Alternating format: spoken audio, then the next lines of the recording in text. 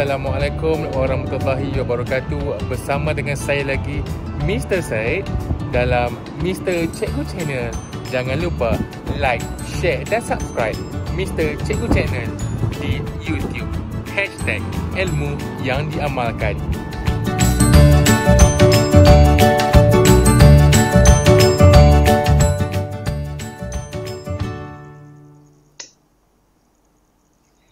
Please don't eat me, said Tiny. I'm not going to eat you, little mouse, Leo said. Leo carried Tiny and his mango home. Thank you for helping me. I'm going to help you too one day, said Tiny, and he waved goodbye to Leo. How can the smallest mouse in the forest help me? Leo said as he walked away. The next day was the lion race. Leo ran in the race and won. He was the fastest lion in the forest and the new champion. After the race, Leo was very thirsty, so he went to the river to drink some water. 2 lion hunters were behind a big tree. That's the fastest lion in the forest and the most difficult to catch. I'm going to catch it with this net, said one of the hunters. The hunters tied the net to the tree and left. Leo was very tired. He walked to the big tree to rest. Leo didn't see the hunter's net. He got caught in it. Help! Help! He shouted. Tiny heard Leo shouting and ran to help.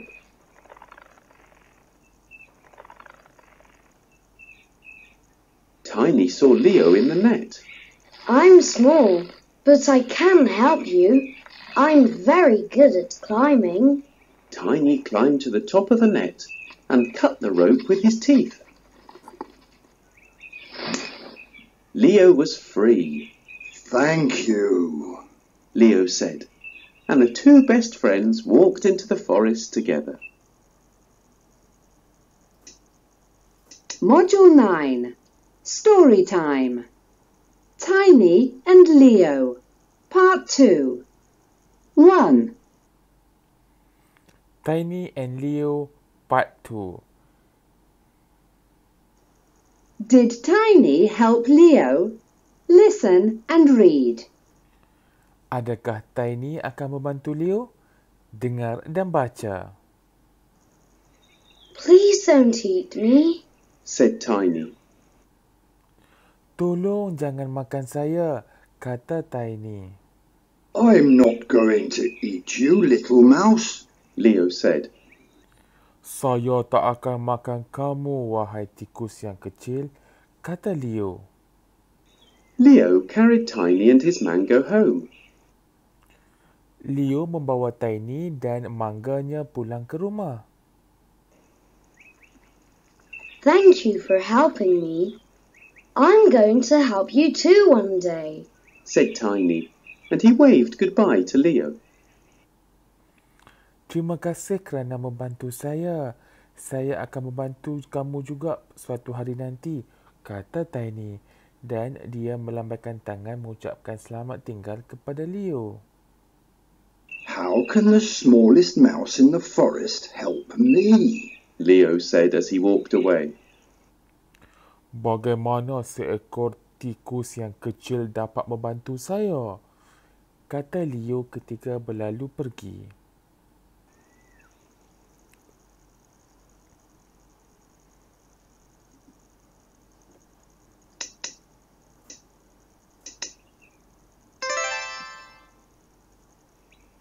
The next day was the lion race.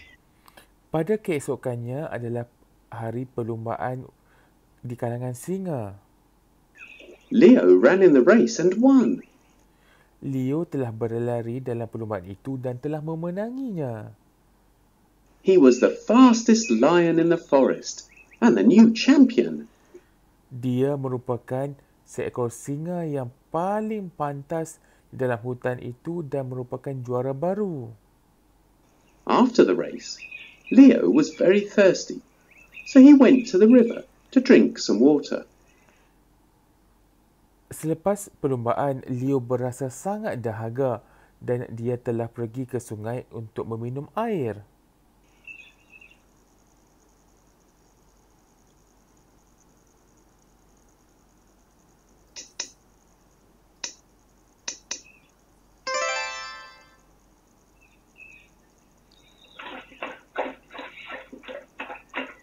Two lion hunters were behind a big tree.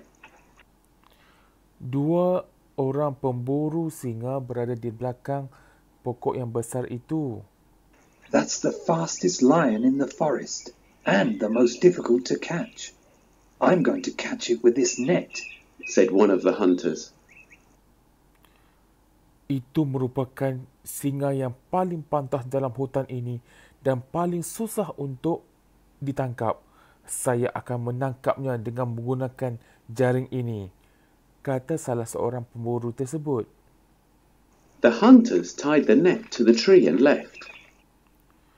Pemburu itu mengikat jaring di pokok dan meninggalkannya.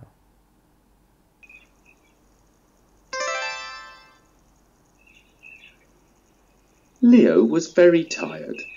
He walked to the big tree to rest.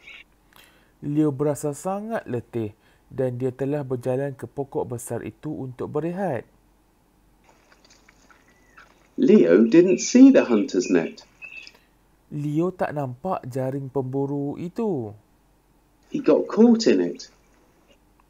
Dia telah tertangkap dan terperangkap.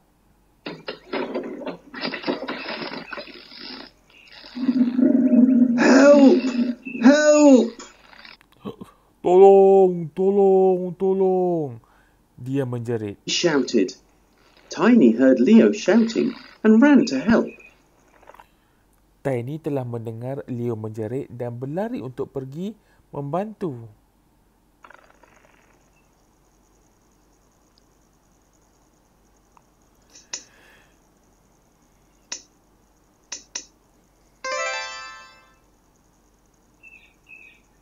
Tiny saw Leo in the net. Tiny telah melihat Leo di dalam jaring itu. I'm small, but I can help you. I'm very good at climbing.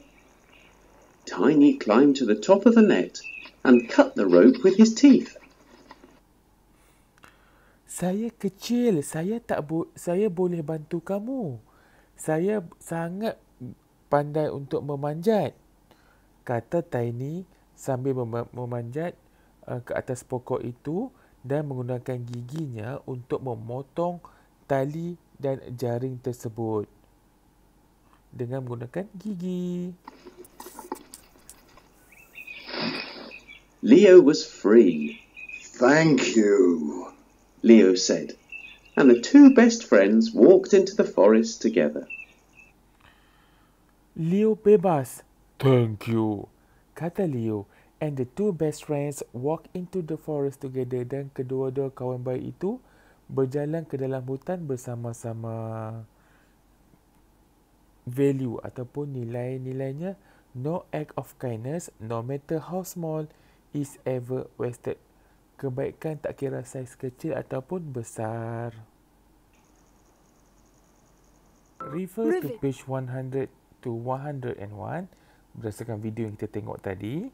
Then read the sentences and colour true or false. Kemudian baca ayat-ayat di bawah dan warnakan true atau false. Pilih satu saja ya. Okay, number 1. I'm going to eat you, little mouse, Leo said. Saya akan makan kamu, tikus kecil, kata Leo. True or false? Leo carried Tiny and his mango home. Leo telah membawa Tiny dan mangganya pulang ke rumah. True or false? The next day was the tiger race. Keesokan hari ialah perlumbaan harimau. True or false? Leo ran in the race and won. Leo berlari dalam perlumbaan tersebut dan menang. True or false? Number 5. Leo was the slowest lion in the forest. Leo merupakan harimau paling perlahan di dalam hutan. True or false? Number 6. After the race, Leo was very thirsty, so he went to the lake to drink some water. Selepas perlumbaan, Leo berasa sangat haus ataupun dahaga, so dia telah pergi ke tasik untuk minum air. Tasik ke sungai? True or false? 4 lion hunters were behind a big tree. Ada 4 orang pemburu singa di belakang pokok yang besar itu. True or false? Leo didn't see the hunter's net. He got caught in it. Leo tidak nampak jaring pemburu itu dan dia telah terperangkap di dalamnya. Tiny climbed to the top of the net and cut the rope with his teeth.